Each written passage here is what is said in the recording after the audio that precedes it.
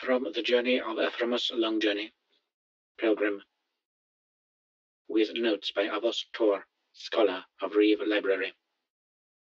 Marday, 21st cycle, 7th year, 81st turn. 59th day in the trees. We are making good distance. Torn seems determined to prove that he is not unfit due to his broken arm. Sometimes I almost admire him, strange as it is. He does not like to show any weakness.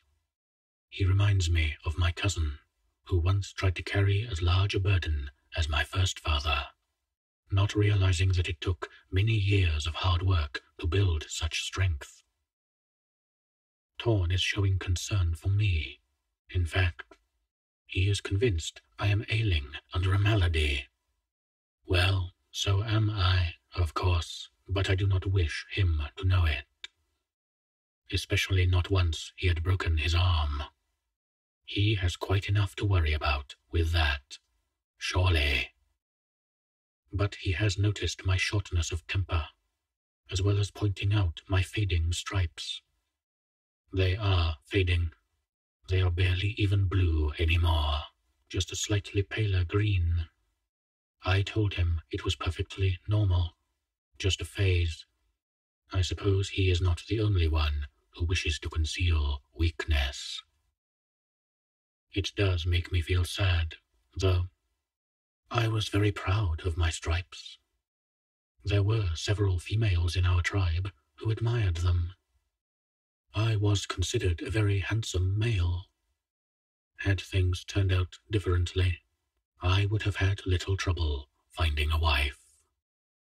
If I had completed a task well, I could even have been a first husband. Well, it is no matter. I am not likely to reach the burrow again, and there are no females here to admire my stripes. My vanity is nothing to worry over.